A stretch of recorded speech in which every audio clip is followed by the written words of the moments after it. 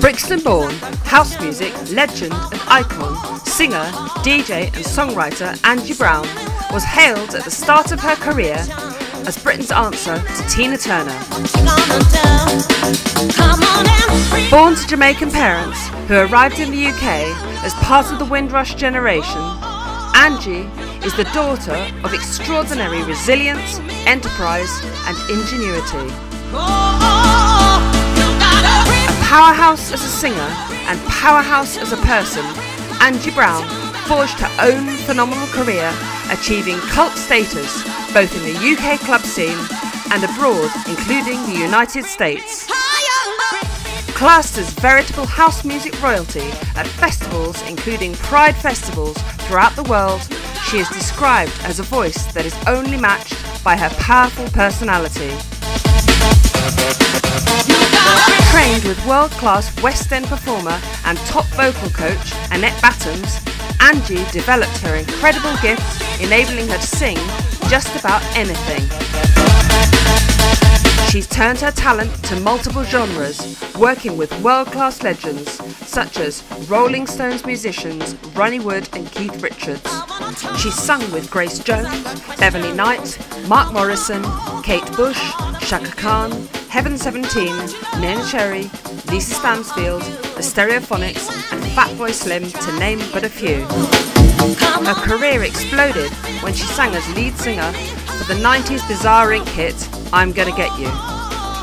She's collaborated with DJs including DJ Dougal and the producer of Prodigy, Ollie Jacobs, with whom she has now created her latest chart-topping single, Higher. Angie Brown has juggled motherhood with career and is a force of nature. Her love for people, her passion for her art and her unique ability to connect and communicate have seen her further hone her expert and versatile skill set as a DJ with a difference, lighting up the lives of so many during lockdown with her energy, great tunes and unique voice on air. Angie Brown was not only born to sing, she lights up not just the stage, but the lives of all those with whom she comes into contact as an inspiration through her relentless positivity, gratitude, energy, and ability to share with others.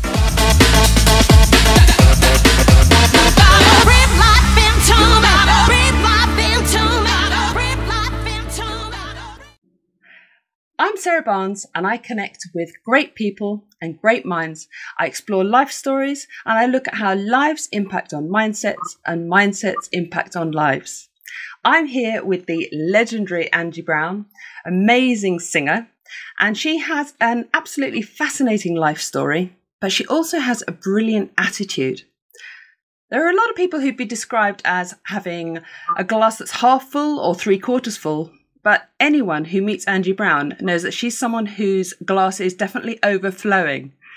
And so I'm really, really curious to explore today her life story and also to find out about her new single and to just, find out more. Hi, Angie. Hi, darling. Hello, Sarah. And hi to all the listeners or watchers out there. Thank you for tuning in. Oh, that's absolutely brilliant to be speaking to you. Now, house music. Angie, I think most people would say that they know what house music is, but we don't necessarily know exactly where it comes from. Can you tell me something about that? Because it's quite an interesting story, isn't it? Yeah, I think so.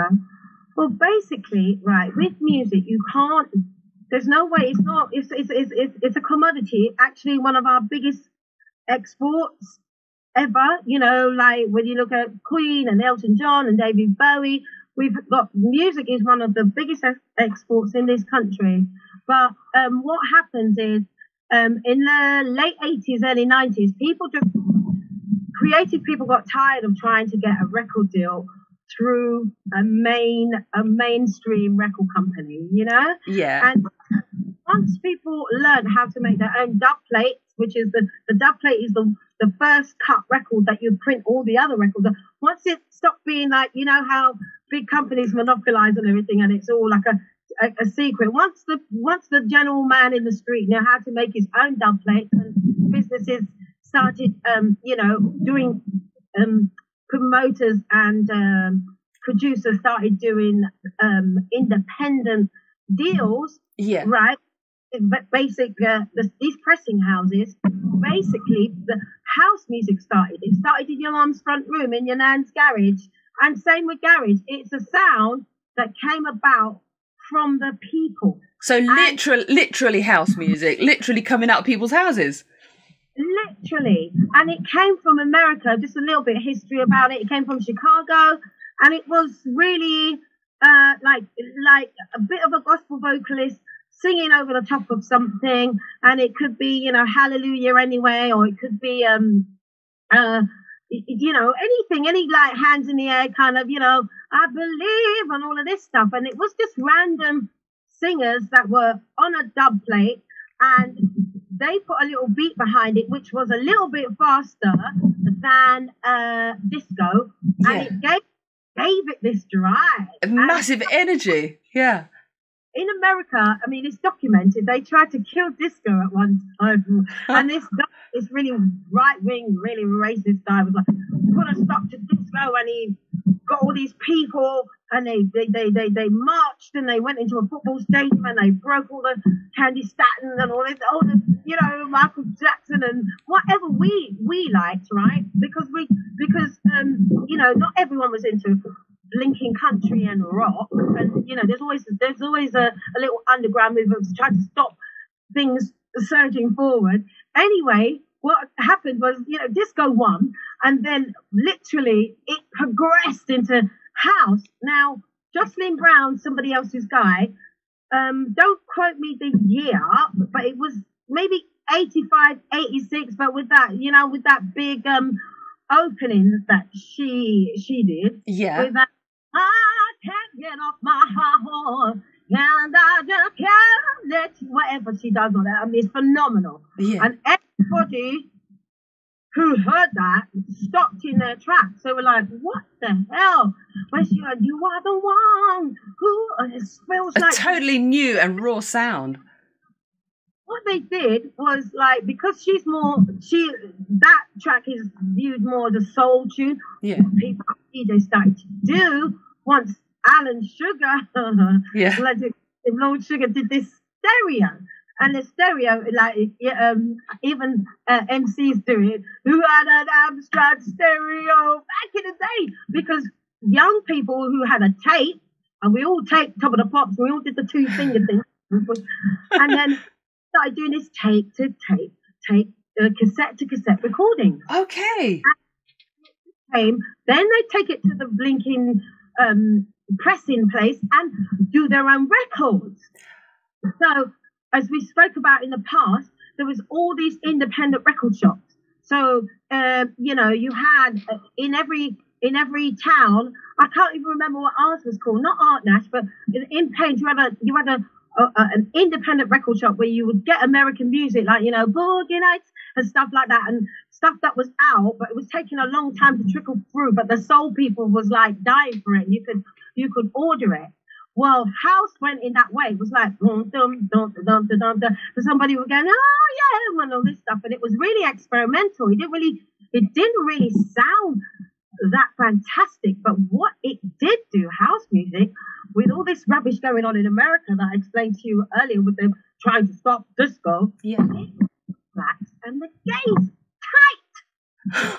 Oh my goodness. So I mean, and obviously just a real opportunity for people to get creative and express themselves in a new way, which actually is kind of what's been happening a lot, I think, during COVID, actually, in these strange days, with people using technology and finding different ways to communicate. So that was, I suppose, like a birth of something new, a new opportunity, as you say, for people to just create new sounds and mix things up in a totally unique way without anyone stopping them.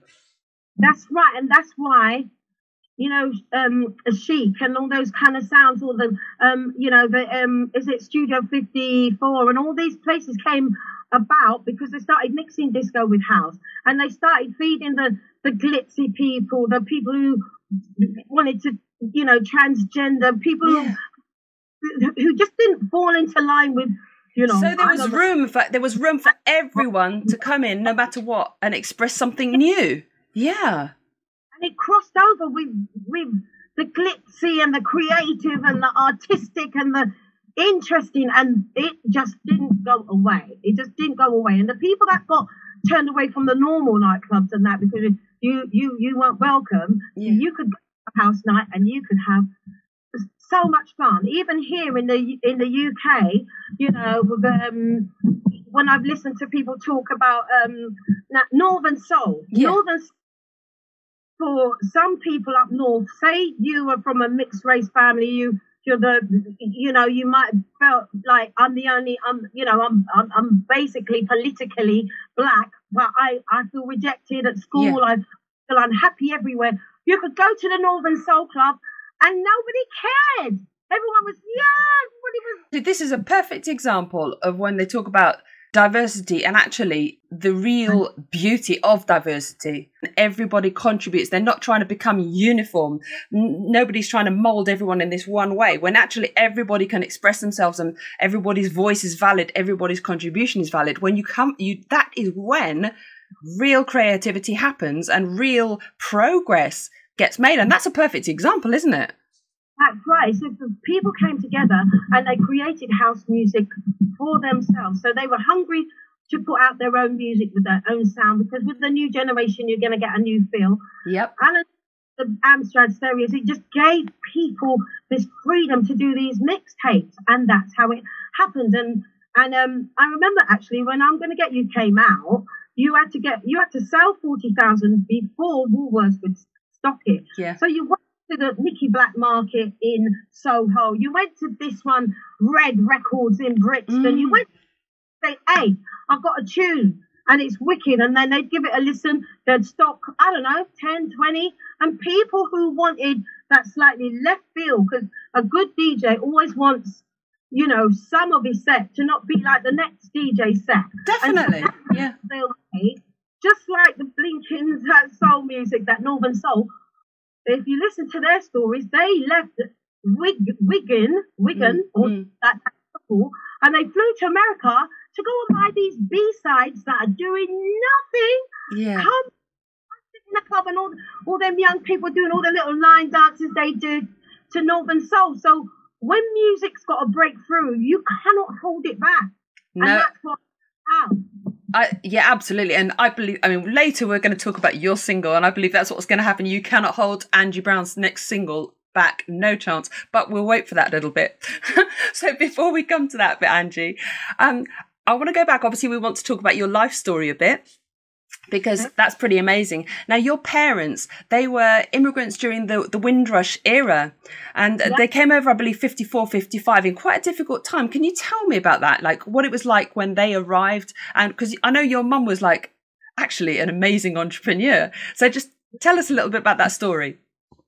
Well, in the beginning, my dad came over. I don't know the name of the ship, but Dad came by ship in 54. Mum flew. She's really proud. You buy a ticket. And so she flew from Kingston to Newfoundland to Shannon, London, right? Yeah. My dad had been here a year, so she wasn't impressed with poor Daddy, because he was still renting. Now the man had probably took him ages to actually find a landlord that was not doing the no blacks, no Irish, no dogs. Because it was a really tough time still. It was very unwelcoming, despite all the promises. Well, that's why people settled in areas as well, because some areas were more open or probably more liberal than others. So, and was Brixton like that? Was Brixton better? Yeah, and plus the areas that they did let you into were quite deprived. Just run. Yeah. So Notting Hill, I know that Notting Hill is right up there now, right? Millionaires. It still is, and they've still got you wouldn't see that in Notting Hill, the movie, but it's that's why the festivals, the carnivals held there. There's a lot of routes as far as safety in numbers, like when my family used to go and visit someone like my first cousin Juliet, who lives over in White City, and that, so it was a big thing. We're all getting in the car and we're all locked all the doors and we're entering out of Brixton. it was such a big thing that we take for granted now. Because, and you remember I told you about my Uncle Bert?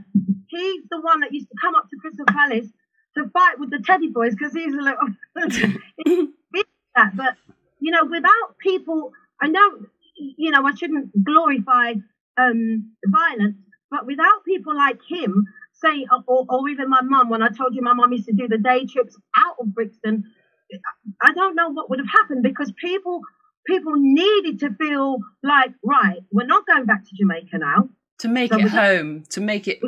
Children, the children are at school, and we're going to have to find a way of working together. And in places like Brixton, Stockwell, White City, Paddington, around that area, and cities like Birmingham and Coventry, where black people settled because they worked in the factories or on the buses or whatever.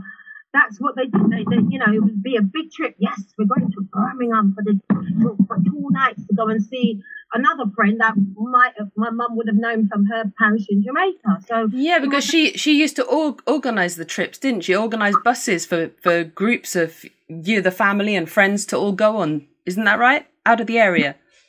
Because if you only stay in one area, you only you've got to grow as a person. I think people like my mom and my Uncle Bert and people like that kind of knew that you like because all West Indian people, regardless of what part of the archipelago they come from on all the islands and that, came literally to earn their money for 5 years, and then we're going back, right? Yeah. Because deal with the racism, they had to deal with the coldness post-war, so to them everything looked great and cold and not like it had been promised. I mean, it had been promised land and all that, wasn't it? You know, but smog in London and all the chimneys and all the blah blah, and the people were both burning coal fires and everything and paraffin, and so they weren't happy. They weren't welcomed, because the footage of the Pathé News that they watched in the cinemas in Jamaica saying, come to England, you know, even there's one with Enoch Powell even saying it, but then he backtracked and said, oh,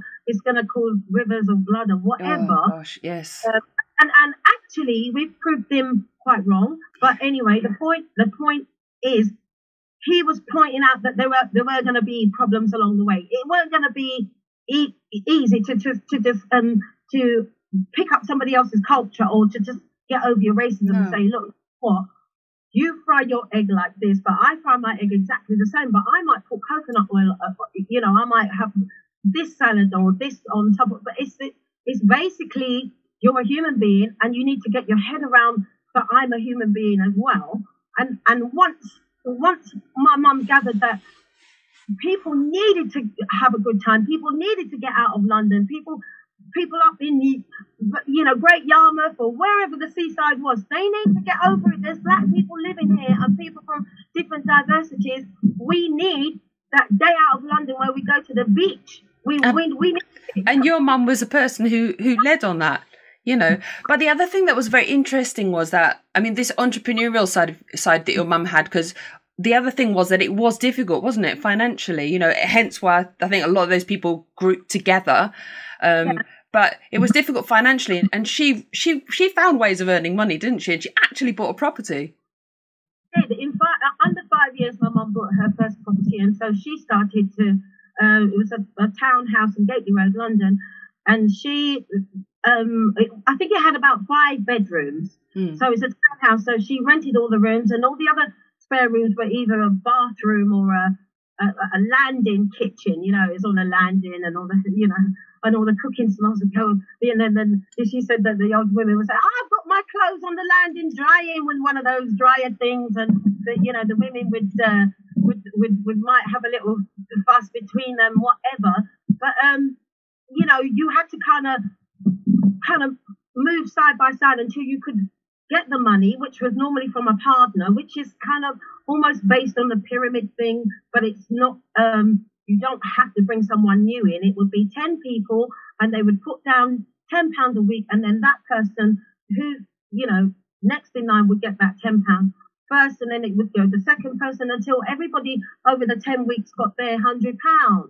And then a new partner would start and you would say, right, who's in? And sometimes it would be 5, 6, sometimes the partners were 20, 30 people. So definitely that's people working together, that's building community, and that's an amazing thing. And I mean, for you, you know, as a little girl, to being born into that kind of, I suppose, mentality and that kind of determined attitude, that's got to somehow subconsciously come across to you, hasn't it? I mean, that your parents' attitude of, we will make a way, we will achieve our goals. I mean, I definitely see that in everything you do, Angie.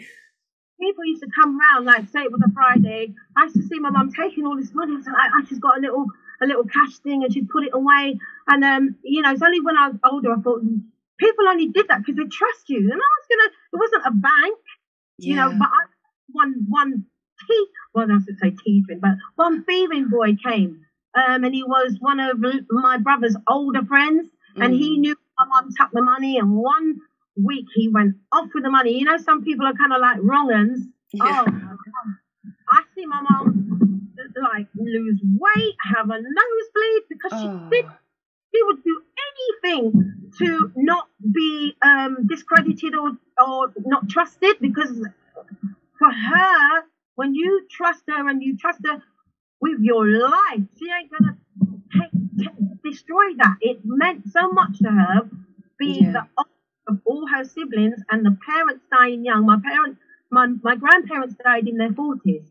So my mum had that responsibility, being the oldest person, and that's why it means a lot to her that she was respected within the community. Yeah, and I remember one day my mum said she stopped one of her lodgers. Her name was Mel, and Mel was pregnant, and she said, Mrs. Brown, my mum said, what is wrong? And she was crying, and she said, I'm pregnant. Now, there was 4 of them already in the room. Gosh. So I called them Auntie Mel and Uncle Dickie, and they had Michael and Paul in the room, and we were all toddlers, so we always had, you know, us, the children, are just so not fazed by anything. We're being so protected and loved within that family home. We weren't aware of what people had to deal with. So Mel was crying, and my mum said, what is wrong? She said, I was pregnant. And she said, I've got £100 now. £100 back then, it must be like £5,000 now, easily. Yeah. And she said that she's looking for a backstreet abortionist. And my mum, bless her, she's a Catholic. She did she had to Anglican daddy when she met my dad, but her fundamental belief was, no, don't get rid of the baby. Especially if my mum did the nursing, she knew that the backstreet abortionists used the coat hangers and implements, the knitting needles to get the uterus to reject the baby. Yeah, so horrific. Of course, Mel's going to think you're going to fling me on the street. And my mum said, no, I would never do that. She said, how much money you've got? Mel said, I got £100. My mum put the £100 in a partner for Mel and Dickie, and then when it came to their hand, I don't know the ins and outs of who was the bank manager, who helped them to cross that bridge, but she helped Dickie and Mel to buy their first house. That's amazing. That's absolutely incredible. I mean, what an amazing story. And of course, you know, in terms of how that's impacting on you, the things that you're seeing, that you're learning at a young age about determination, about compassion, about all of those things, I can exactly see how that plays out, I think, in terms of the way that you treat other people, the way that you care about other people, and about the way you connect with other people. I can see that. Honestly, that's a really beautiful story. Now, you know, my mum always taught us that you just give from your heart, from here. You don't give to get something back, and I saw that in my mum's funeral. You know, we mentioned that in, you know, when one of our other talks, that the outpouring of love. I got quite sort of disorientated with it, because it felt like everyone was like having a little peck in a nice way, going, your mother this and her, and if it wasn't for Mrs. Brown, I wasn't for Mother B. I got whoa, I got sort of like a whiteout with it, because I thought, everybody came out to show their respect, and everybody who got hold of me said the same thing. Yeah, well, I mean, she changed lives. She clearly changed lives, you know. And I mean, another thing that you mentioned as well was when we spoke about school for you. School for you was a really happy time. And I think, again, that was quite an unusual situation. You described it as a school that made you feel whole. What do you mean by that? because I think, like, I went to Stockwell Primary School. It was literally three roads away. And when I was 5, I said to Mum, they're only, little side roads. I can do this on my own. So I got independent about walking to school. Very independent. Yeah, really round the corner. So I used to do that. But when only looking back now as an adult, I know that Stockwell Primary School, for your fundamental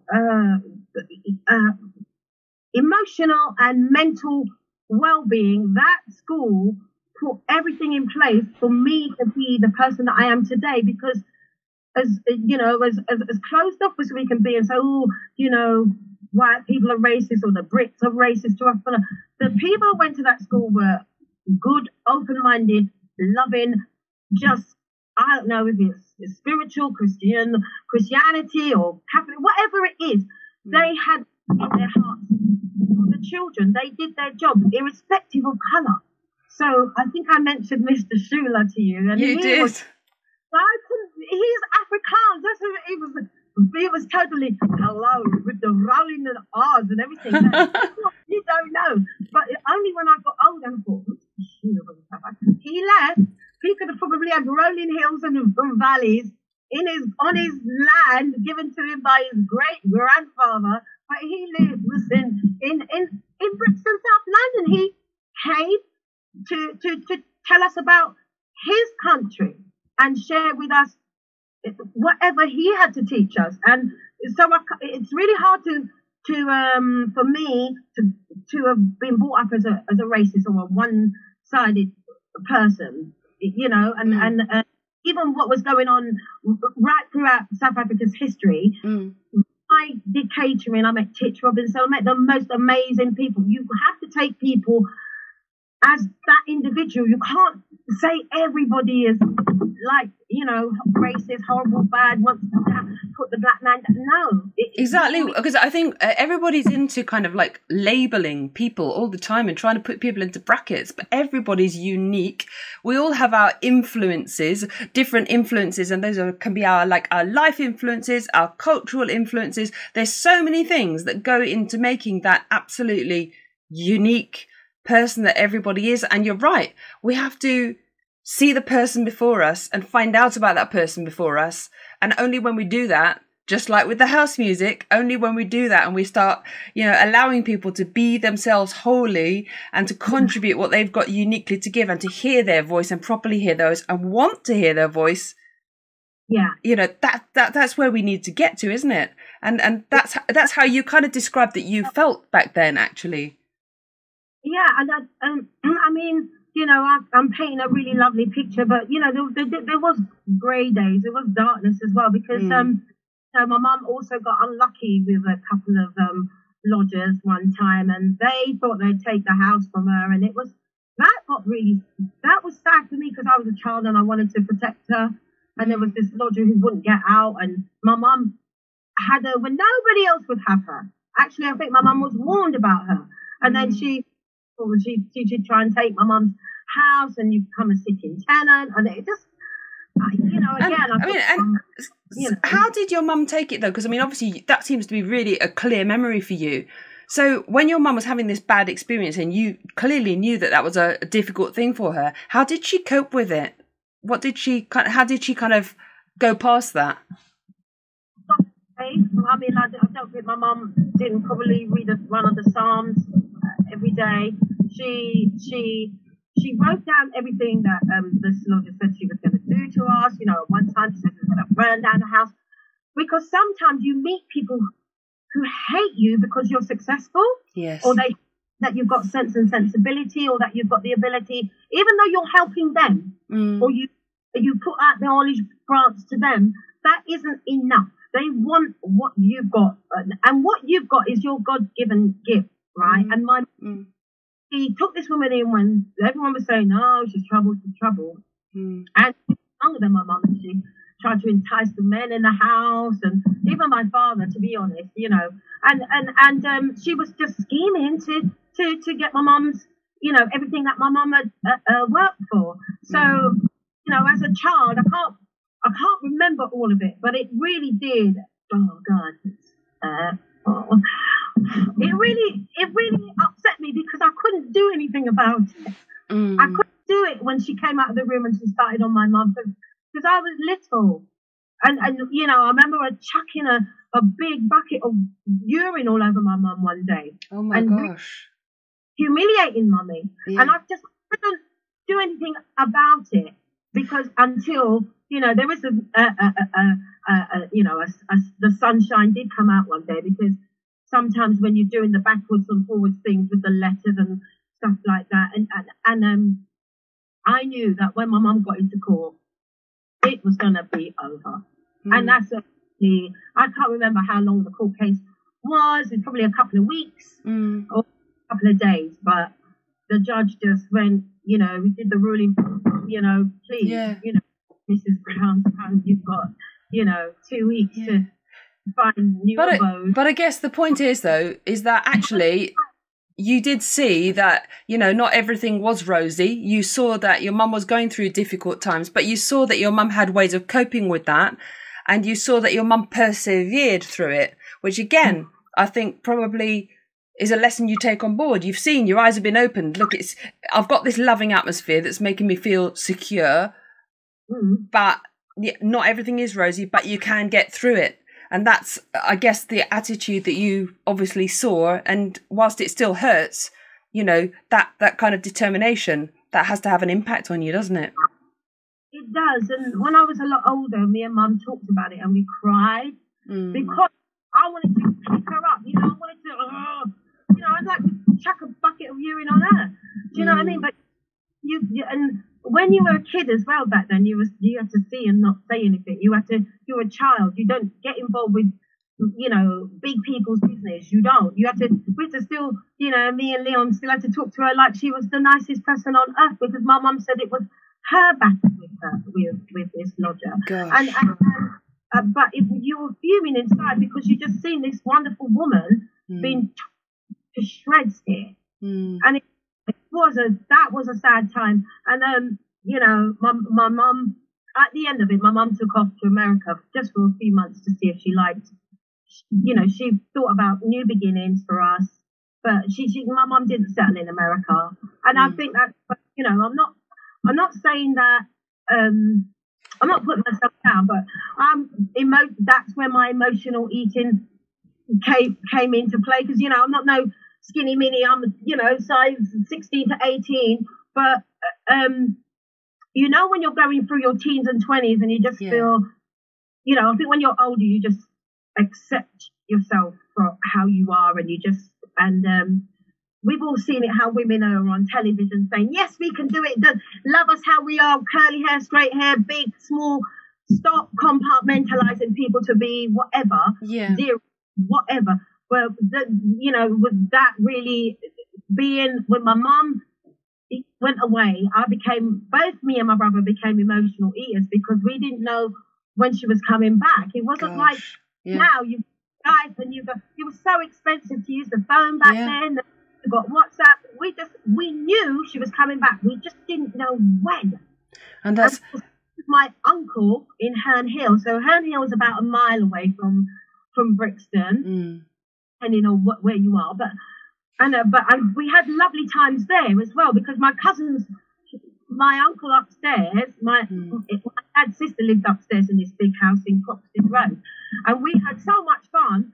But me and Leon, we were overeating, because we wanted our mum. Yes. Yeah, well, your mum's your mum, isn't it? And when a mum disappears during your formative years, that's a really tough thing. And I think, as you say, you know, life's a journey, and you have to find your various sort of coping mechanisms, and you have to work through those things. You begin to understand, and that's why I think self-awareness and beginning to understand yourself and understand what you need and how you tick is so important, isn't it?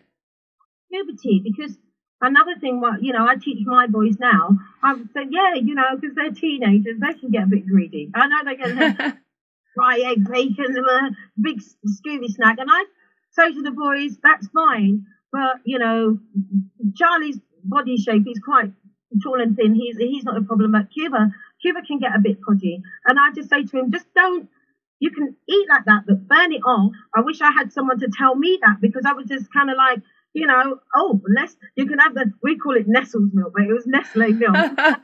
and you have a jam, and then you had fried bread.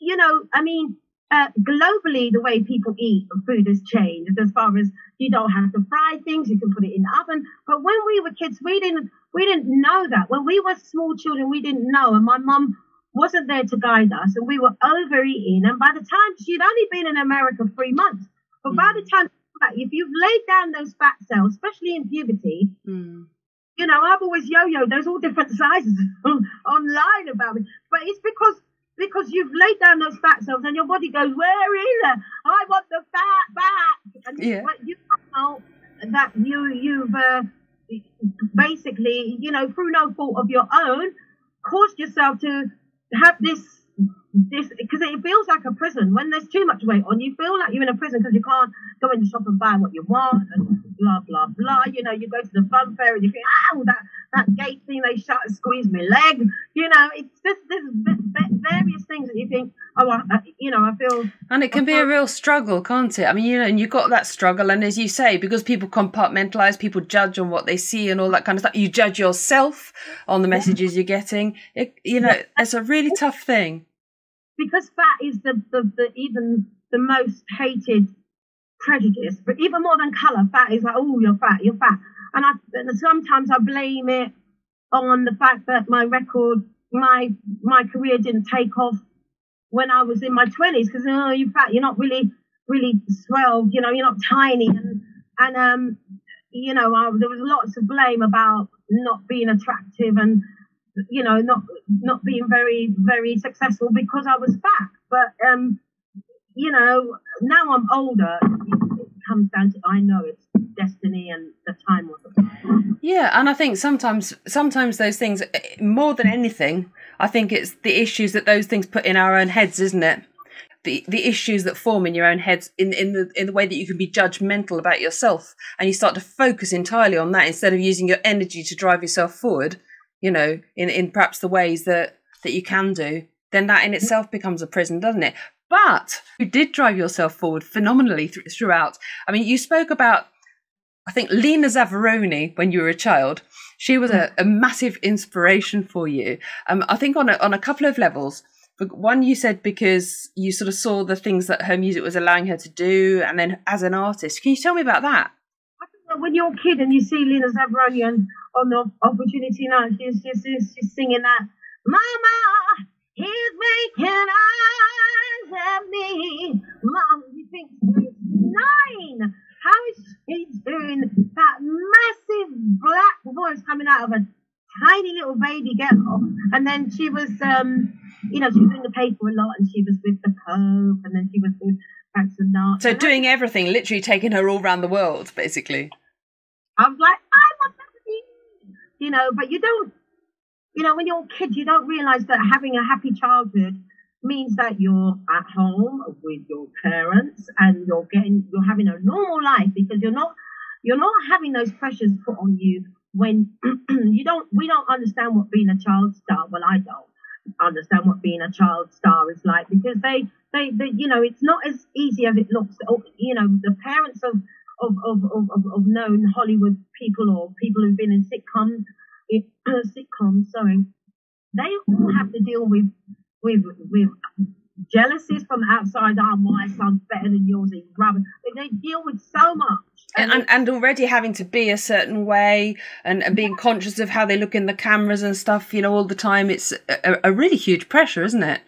It was. And the books that I read about Shirley Temple's life, and, you know, because you know, growing up, she was like a little hero as well, because she was cute, and I think because she would be dancing with Mr. Bojangles and the black people on the plantation or whatever. It was like, oh, there's a black man in the movie, and then there's 2 black guys doing the tap dance or whatever, and you know, you appreciate things about an actress or an artist like that, but you don't, you know, not till I read the book did I know that what her mum had to go through to you know, to keep her daughter on the straight and narrow, and to keep her safe. Gosh. And now, but nevertheless, it was an inspiration for you. And then you said that when you went to secondary school, you know, you found you weren't able to kind of use your artistic energies, which were coming out in slightly the wrong way at school.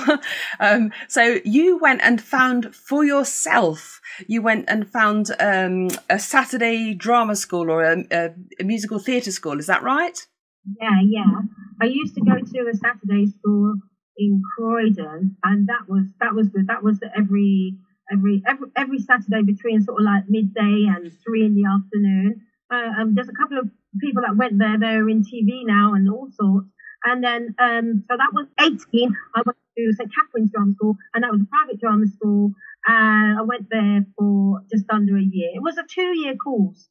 I must admit, it was a 2-year course, but I think I had that realization that, you know, the teacher that again, she's not going to get me. She's not going to get that I've got this booming voice. She's going to want me because it was almost run by a sole trader, and it was her. She went to RADA and she's been in movies with, you know, Sir Lawrence or whatever. And I thought I'm not gonna fit in here either. So I left after 9 months, and I just concentrated. So this was like full-time drama school by this stage, wasn't it?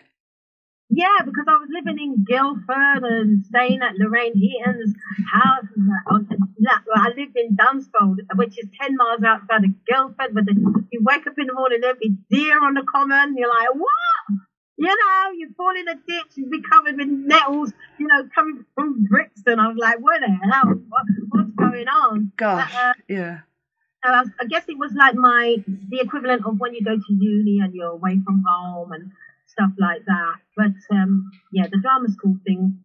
But you discovered that really wasn't exactly you. Now, just before that, I mean, I think there were two things that were really key that we actually missed here. Was that obviously you'd gone off on some holidays to Butlins back in the day, in the days when Butlins had fantastic real life stages, which gave you that taste for like being on the stage. And then I think you'd gone in for the competitions, and you decided for yourself that you needed to have a really good singing teacher, that you really needed to train up that voice. Now, I've got a recording of somebody here who is rather special to you. Hi, my first meeting with Angie, I will never forget. It's a long time ago. She was a young teenager and had been trying to find a singing teacher for quite some time. Her formidable mother was with her, and she couldn't do scales and all the sort of what do we call it, the sort of typical singing lesson stuff she didn't respond to. And I realized that she was unusual and very sweet and very full of willingness and courage. Anyway, I said, what song do you know? Do you know any songs? And she said, yes, I know Brown Skin Girl. We proceeded to try this key, that key, and I tried a lower key. I tried a key somewhere around the upper middle voice, and it was like a light switched on. That girl just sparkled, and I immediately knew that she was dynamite. Marvelous talent, and Mum was sitting there pretending to read The Guardian, and she liked it too. It was a memorable meeting.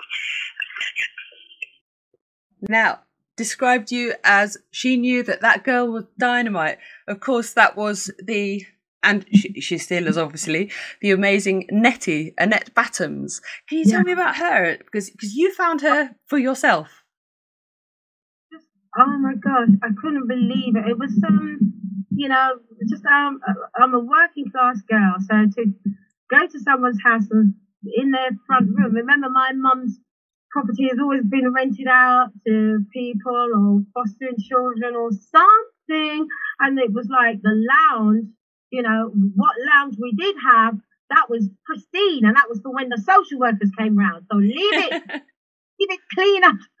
Every cushion, every little doily, you know, black people had those doilies. Yeah. Anyway, and there's the glass fish and the outside place. So to go to someone's house, and she's quite randomly got a grand piano in the front room. Amazing. Because I mean, she was a big West End star, and she you know, she was a top vocal coach, and you found her for yourself and went and auditioned to study with her. And as she described you, she said she knew that you were special. She knew that you were dynamite. What was it like to study with her? What was that like? Oh, she's amazing. I was in awe of Nettie because she taught Lena Zavaroni for a little bit when she in Clapham, and Italia Conte, from where Nettie lived in Chelsham Road. Italia Conte was literally across past the tube station, and you're at Italia Conte. Wow. So she did used to teach Lena Zavaroni, but she, she just decided to teach at home because it was easier. But once I found her through the Yellow Pages, through some other musicians, because it didn't have any vocal coaches listed. I just got a little bit annoyed and said to this, I think it was a violinist. I just said, "Oh, you wouldn't happen to know, the number of a good vocal teacher in London?" And he said, "Yes, this is worlds apart. You can tell because I'm a bit like, I'm from London, and he's like, yes, I can give you a number. Someone rather remarkable. You bring her, Nettie Battams." And I rang Nettie, and I said, "Please, I really want to learn how to sing, how to make my voice, how have some kind of longevity." I probably didn't say longevity. Being a professional singer. And she said, do come, this day, whatever. And me and my mum went, really excited I was. And I remember Nettie was charging £12 an hour, and we couldn't afford it. My mum said, no, we can't afford £12 an hour. But that would have been a lot of money. For half an hour for £6. Gosh. And I just literally, I didn't have a chance to really learn songs that much. It was, the technique and, Mama, come on and shake it. And we'd go right up the scale, right down again, and ding, ding, ding, and anything to teach me how to get that brightness and reverberate my beat. I had that strength. My mum sang in church as a young lady, and people would come to hear that sound. So and obviously the gift's been passed on. Yeah. So I did it as well, and basically Nettie knew how to get that sound out of me without damaging my vocal cords or the vocal folds. Yeah, and apparently your brother wasn't too impressed. Is that right? He took the pee out of me every week. Black boys. Yeah, he's doing all that flicking. He was like, "Come on, mummy and daddy, wasting up their money, yes, and wasting up their money." And I used to be going, doing my doing it angles and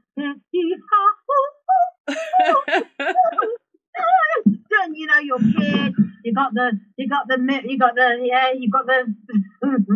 hair brush, and he would be silently laughing at me, and because it probably, it didn't even make sense to me back then. I didn't know, because I did a little bit of piano practice when I was little, but I didn't know that the rudiments, once you know how to do something and you keep practicing, your voice, the voice is getting higher and higher and higher and lower, because you need some low notes for contrast. You can't just go straight into, and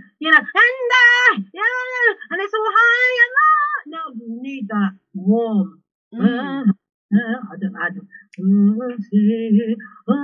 Then higher, and you get that incremation. Is that a word? But you get that crescendo and that vocal kind of explosion because you've got some low notes. Because as well, being a little kid, you don't concentrate on the low notes when you're little. And I used to say to Nettie, I don't want to. She said, "No, my darling, you need to know the low notes." And it was, she'd tell me to listen to people like Randy Crawford. So when I was a kid, and she said, "Listen to Randy," and I used to try to hit the low notes like you do in primary school. Ooh, right, and your head's going up and down. Then she would say, "No, you sing the note, and the note is on one line," and that took a lot of precision and a bit of focusing be one line? How can it be when the notes go like that?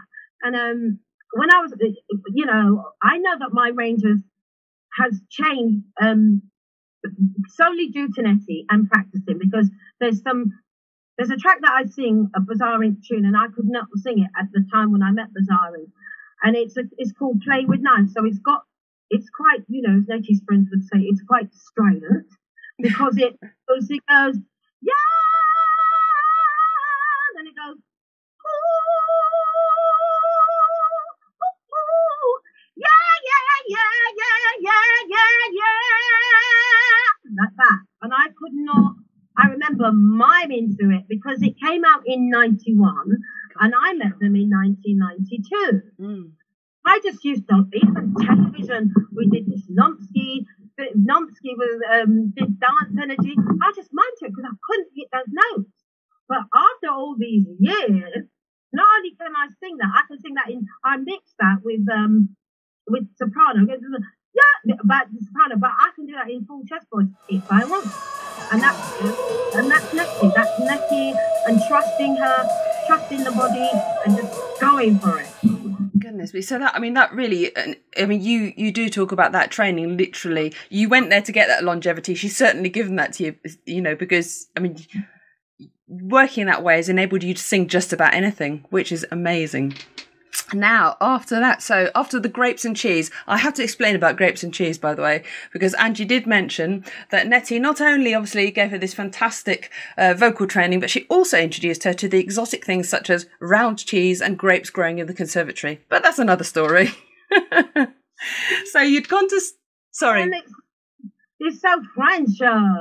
And she also taught me to sing, you know, in French. Quand il me prend dans ses bras, il tout bas, je vois la vie en rose. So I learned some Jacques Brel, some stuff that, look, you're a Bristol kid. Why do you know that? But it just added to your culture. And Nettie was married to Leo Aylan. He was a poet, wasn't? Huh? Was he a poet? He was a poet. Wow. And so we used to go to these poetry evenings, and we used to see people who went on to make it, like Helen Lederer and Mariana Frostrop, this one, that Rob Bremner, you know, all the people that went on to do jongleurs. We used to see them in the Hampstead theatres, Canada theatres, you know, the hold like, you know, 70 people, and we'd go and we'd get all this. I got lots of culture from Nettie, because I think that, you know, I'd really tried French bread and garlic bread before that, because just have yeah. So it's like all this exciting cultural, stimulus, that's like around you, and it's all kind of going in. I mean, you certainly didn't need drama school. I mean, honestly, anyone can see you have enough drama in your own life. It's amazing. So now you said you didn't stay at drama school because you decided to go into the music. You started to join a couple of bands, and you also met the legendary and worked with the legendary Rolling Stones, Keith Richards and Ronnie Woods. Tell me about that, because how did that happen? That's incredible. Well, you know, just to tag on to the last bit of going to Nettie, you also gathered when I left drama school that there wasn't a lot of acting work for actresses of colour. Not like now, where they're prepared to, you know, do the pantomime thing, mix it up. You could be my mom, you could be my daughter, whatever. So you're judged on your acting ability. Back then, you know, it's only like you don't look right, okay? And there wasn't a lot of acting work, and plus, I didn't have an equity card, so you needed to get into a professional company before you could get the equity card. So it was a $66.99. It was like, how can I audition for things when I don't have the equity? But every professional production company only had 2 cards to give away every year. I mean, it was like a handful. So I just thought, I'll do some singing at various pubs and stuff around the country, anywhere, and just to make a name for myself. And I thought that there was no money in doing reggae, because reggae out of Jamaica is much more respected than reggae here, even though the lovers rock, jazz, British reggae took off. But I just, no, because them promoters literally was like, yes, Angie, you sing tonight, but you don't, we don't have no money to pay you. And like, what do you mean? You haven't got any money to pay me? And I just thought there's no money in it. And I thought American people do soul music really well. I'm gonna join a rock band where I'm gonna make a little name for myself doing the rock, and from doing the Dirty Strangers. Yeah. Yeah, because that was the band. Well, I think you two bands, weren't there? But one of them was Dirty Strangers, and what was the other band? I was in EK1 as well. Gosh, so and it was with Dirty Strangers that you met Keith Richards and Ronnie Woods, wasn't it? So they've got quite a big, pedigree as far as rock and roll's concerned, because Alan used to open for the Rolling Stones in various gigs, like when they played these massive places, Venezuela, Brazil. He's been like on there, literally sound checking, mixed mic, and playing the guitar. But I never had the opportunity of working with all four Stones, but I definitely worked with Ronnie Wood and Keith Richards, and they were friends. They were friends of ours. They hung out with us, and I was like, I didn't quite get my head around it. It was before the Stones went back on the road, so all the furore around them had sort of died down. And then it was only maybe, I don't know, 5 years after that, they did the Voodoo Lounge tour, and they were so back, and they were so massive, and I couldn't believe it. I thought, look at that. They used to, I said, literally, I'm going to get a pen. Ronnie would just, play the guitar with a cigarette. Back then you could smoke a cigarette in the club. And he had no money. I mean, I don't know if I'm going to get into trouble, but one day we had a whip round for him. I think he was going through a divorce, and then he got married to Jo, and then he had to wait. I guess he's not one of the songwriters, because he was also in Rod Stewart's band, The Small Faces. So he was a wealthy man, don't get me wrong, but he probably had a cash flow problem, let's put it like that. And he was like, guys, I've got a gig with Bo Diddley right now in the West End.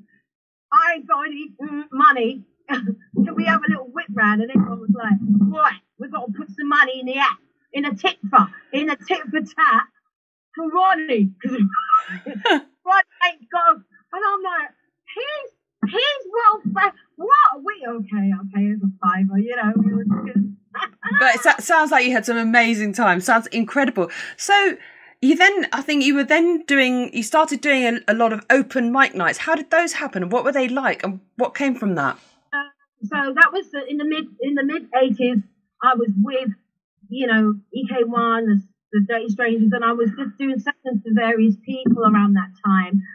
And I saw my friend Zetia Messiah. Now, Zetia, she had been on tour with Yaz, and she'd been on tour with Clyde Fisher. And she was like, hey, you band? I was like, oh! And she goes, Angie, there's a performance open mic night. And I said, what is this? She goes, anybody, pro or semi-pro, whatever, can get up there and just jam. And you go there and you network, girl. Go there and network. And I thought, okay, not only am I going to network, I'm going to make that place my home. I'm going to be such a familiar face. And that's why when I got into calling myself Angie Brown, instead of just going, it's Angie, even now, if I had left a message for you, I'd say it's Angie Brown. Because I clocked that if you do the whole name, people thought that they'd heard of you. Well, you've got to get your name out there. And I think people have certainly heard of you now, Angie, for sure. Angie Brown. It's like, you go, hi, I'm Angie Brown. And they go, oh, hi. Like they should know. It's almost, I don't know. But it shows, nevertheless, it shows that mindset that you although you were still incredibly young, you were already working out for yourself, how am I going to do this? How am I going to do this? The same way that your mum would think. You've got that same thing going on in your head. I've got this goal to reach and I've got to get there. How am I going to do it? And you're analysing, you're working it out, you're seeing your opportunity. And the way you're talking about it, you're not just going to turn up there and perform. You're going to go there and own the place and make it your home. So what came from that then? Well, I observed the audience, okay, and I'd be quite far down in the list because they kind of saving the best and the strongest singers for last, and you let the newbies on first, and then maybe into the last hour. You get all the real strong singers on, and then some people used to get up and do a ballad. I remember it so clear. Oh, I'm a man who is they do all this stuff. I mean, I don't riff like that, so I'm not taking the pee. There's a respect there for that type of singing. But there's 10 people. They've all got up and they've all done a ballad, so they're thinking of themselves. You do that. You have to entertain the people. So why am I getting up there and singing? Somewhere over the rainbow, I believe the children. I can arrange those songs as well, but I'm not going to get up there and hold the longest note and blah, blah, blah when people are not being entertained. So I used to get up and I turned to Asha or whatever, whoever the MD was, and I say, right, we're going to do some Sister Sledge. And so they'll start, everyone, come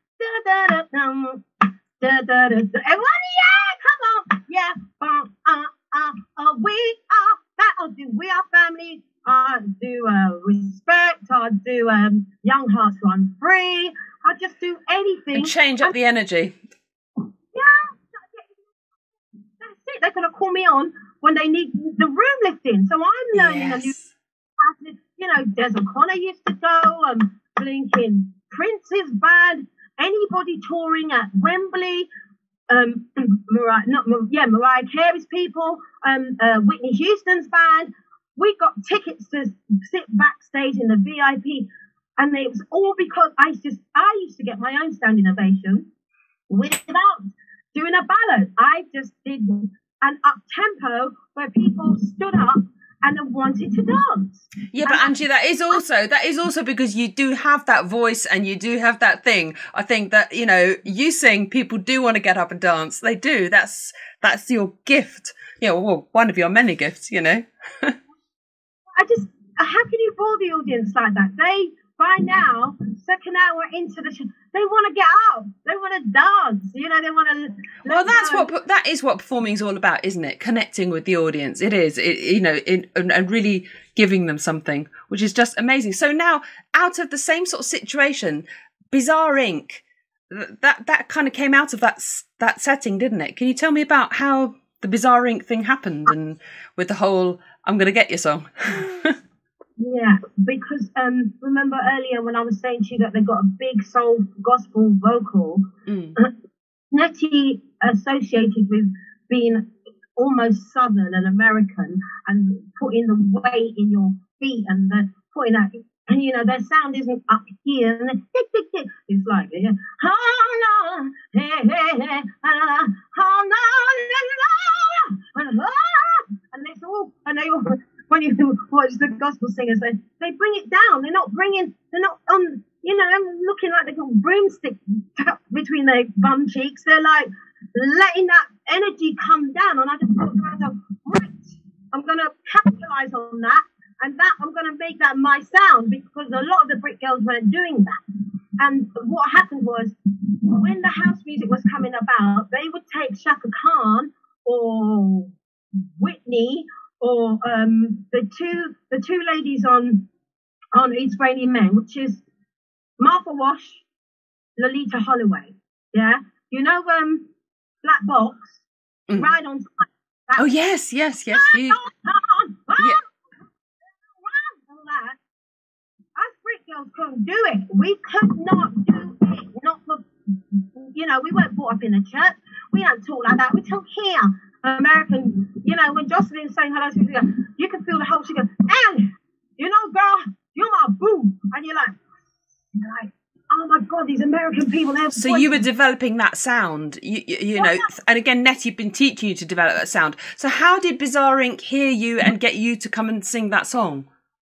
Well, this is it. They were trying to find somebody who could do that, who was a Brit, because you're going to save lots of money, or you're going to save yourself from being sued. Because if you take it off the bootleg that was going around, the dub plate, there was a dub plate with all different little hooks on it, and I'm gonna get you was on there. I'm gonna get you, yes I am gonna get my baby, and it went off into a song, but they would just snap it into the hook. So they're taking like little samples of the songs. And it was originally done by Jocelyn, so they wanted someone who could keep it as close to the original as possible, because the bootleg was famous in the clubs and in the. So they knew it. They thought this will be popular because everybody kind of knew it as well. The people who went clubbing knew the hook, and then we that happens all the time. We have a piece of music and we go, that's from the Temptations back in the day, or James Brown, and they've used it on a modern day piece of music. So that's what happened. They just said, "Can you sing like Jocelyn Brown?" And I just made it up. I lied, and I just yes, of course I can. No problem. And I said, "Good, okay. Well, it's be here at North London, it's always North London, Camden, whatever, at a certain time, and we're going to pay you this, and the points are going to be that, and you sing it to the best of your ability." And at the time, it was really just a quick gig for you, wasn't it, for you to go and do that song? I mean, you didn't know at that point this is going to be an absolutely humongous hit. I mean, as far as you were concerned, you were just going along just to do a little session. I think you said you thought it was a half-hour session. Pay me now, quickly, thank you very much, and off you went. Is that right? Because I was, to be honest, I remember it as clear as day. I had to sing at a wedding the next day, right? And you don't want a busted voice when you're singing and doing a solo in church. And they wanted another refrain. You're all I need to get by. You're all I need to get by. And it was that goes up into the rafters. You're all I need. I said, no. Can't burn my voice out. I need to get in this session and I need to do it. And I need to do it in the next 20 minutes. I can't keep trying it because it was a heck of a song, isn't it, to sing like that? Yeah, and if you're singing by yourself with just some one instrument accompanying you, your voice has got to sound fresh. Yeah. And I said to them in the studio, I said, I did say to them, this isn't a normal sound for me, because my voice sounds a bit like Lulu, my natural, really little pop voice. And I thought, this is like it's like digging deep to get that sound. Oh my God. You can really clench my buttocks and bear down to and I said to them, we're going to do it. And I listened. I applied some drama school technique and said, yeah, voice sounds like it's in her feet. I just seen it. I had a da. Why waste your time? You know you're gonna be mine. I'm gonna get you, baby. I'm gonna get to your side. Wow. Bye. I thought, oh, brother. Got home, took the honey and lemon to be fresh for the wedding the next day. And you thought that's done. But it turned out to be absolutely like the house music anthem of the century, didn't it, pretty much? I mean, it was just huge. And you ended up on Top of the Pops, which was just, I mean, that was the thing to end up on Top of the Pops, wasn't it? But doing all of that, which was absolutely incredible. So, I mean, and then, as you said, the rest is history.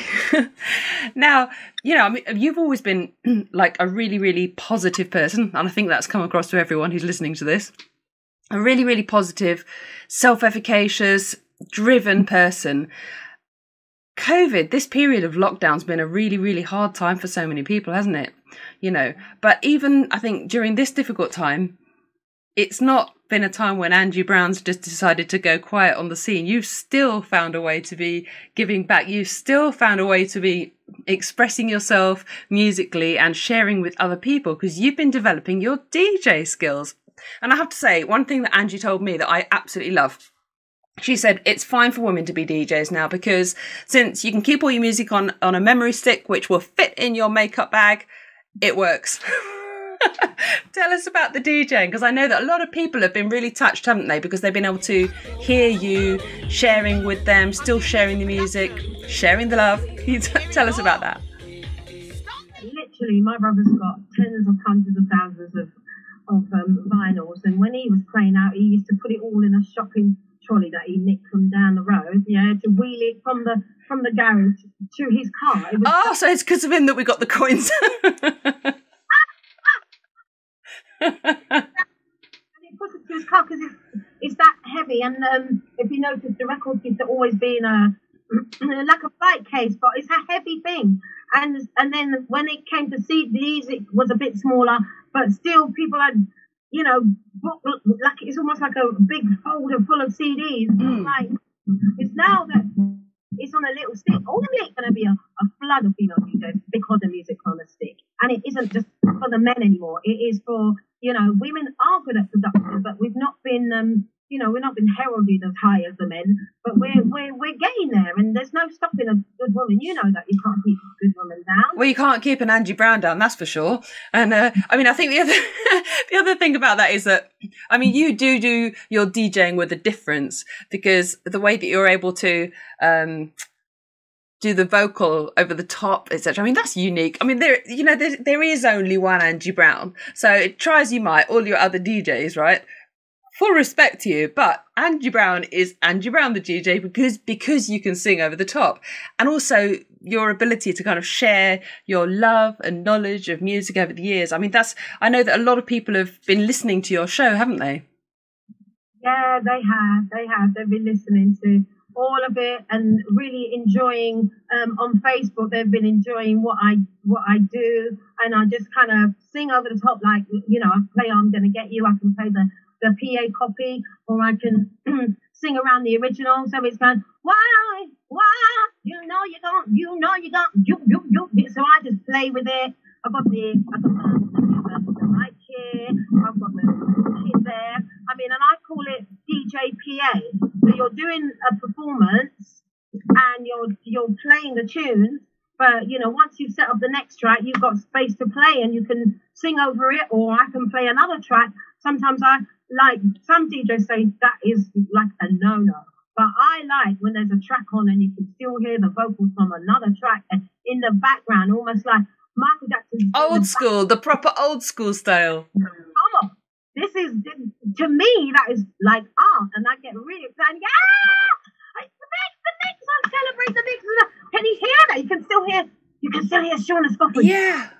Because I guess that kind of actually that really is like the house music stuff, because you're mixing it up. It's like an art form, like you're painting a picture, but with sounds, aren't you? Yeah, creativity. You're being extra creative. Yes. That's what I'm doing, because I've got an artistic ear. I can't help it. Exactly. Angie, I totally get that. I really do, honestly. And I think that's really exciting for people and really uplifting. And we need lots of things to uplift us at the moment. Now, the other thing, the really exciting thing, and now we all heard a bit of it in the opening before the interview, but when we will hear the rest of it at the end.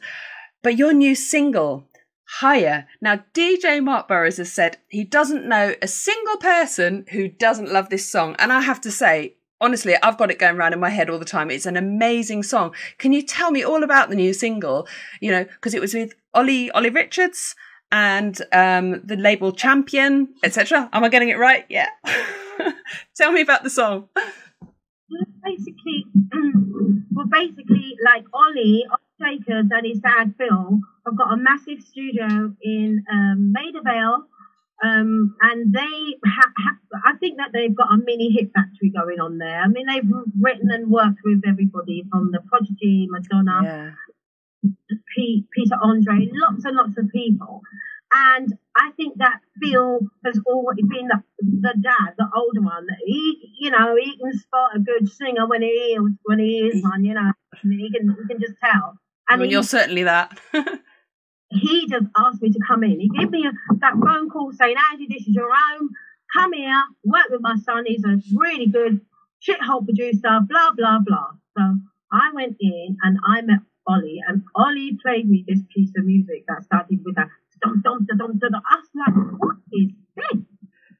What is this sound? Oh my God. So I'm listening to the instrumental and I was like, oh, you know, you want to collaborate? Great. How many people are on it? I get that. It is exciting. It's such an exciting sound. I mean, it grabs you right away, doesn't it? It literally is. It's like telling a story. It is. You just hear it. Honestly, and I thought to myself, I really do. You know, I believe in prayer, I believe in spiritualism, and I just thought, I did say to my mum and dad, I said, Mum, Dad, you need to help me, because this sounds like a monster epic tune, and I need to come up with a, you know, it wasn't like, you know, when you're writing and you're in a studio, you ain't got time to go home and come back a week late. You've got to come up with the goods right there and then. Yes. And what am I going to even write? And I heard, and then Ollie goes, you come in at this point, and then I went away and just, you know, started writing, I want to talk because I've got questions. And the whole thing came together like it wasn't even in my hands, if you know what I mean. Absolutely know exactly what you mean. Gosh, I mean, that was meant to happen. Totally. It's incredible. And the song, the production of it is so amazing as well, because, I mean, obviously, you know, you need a fantastic singer, you need a fantastic track, but the production is so critical, because you can lose the quality, you can lose the energy, you can lose everything about it if you don't capture that sound, you know, and well, yeah, produce it in the right way. And what I love is that the vibrancy of your voice is so there. It's so crystal clear. The whole thing about it, it's just so compelling. It's wonderful. And it's already topping all of the charts at the moment. I mean, honestly, this is going to be huge. I mean, when those clubs open, this is just going to be massive. It's wonderful.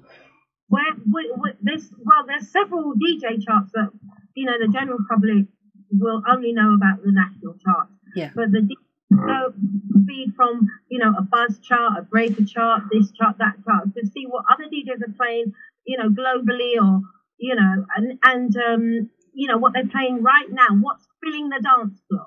If a club artist is going to do it, it's through the clubs. It's organic, and it has to come up through the clubs. It will not cross over any other way. But we're not. So your songs come out through the clubs. But as you say, those DJs at the moment, I mean, all the DJs, you're at the top of all of those charts at the moment, every single one of those. And so when those clubs open again, and I think actually, do you know what?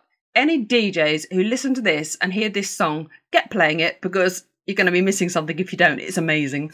It's so clear that your life's been on a journey. It's so clear what you give to everybody in this world, the joy that you bring to people.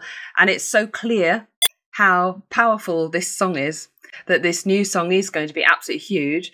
And aside from that, I'm quite sure that you'll be out there with your little makeup bag doing the most amazing things with your DJing.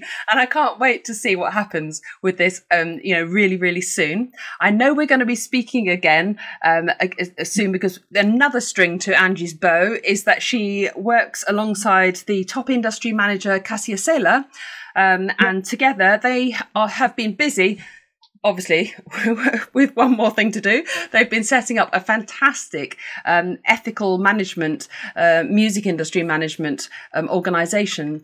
So at some point soon, we're going to be chatting, aren't we, about sort of the ethical side of the industry. So I really look forward to that, Angie. And it's been such a privilege to explore your life story with you, to hear your story, to hear your wonderful vocals. I have to tell you, with going higher, that's a little nest egg, you know, for when I'm 57, remember? So when I do retire in the next, 10 years, whatever, I got a little nest egg so I can get the male nurses in. Ooh, hello, cute. Am I going to have, I think I might have to put a rating on this interview at this rate. Anyway, thanks. Well, so thank you so much, Angie, and I know we'll speak soon, so you take care of yourself, okay? And we're going to hear that song now. Okay, bye. I want to talk, 'cause I've got questions. I want to open my heart up to you. So many words that never gotta mention. So be a man and tell me what you gonna do. Come on and breathe life into me. Bring me higher, love. Oh, oh, oh. You gotta breathe life into me. Bring me higher, love. Oh, oh, oh. You gotta breathe life into me. Breathe life into me. Breathe life into me. Bring it, yeah. You gotta.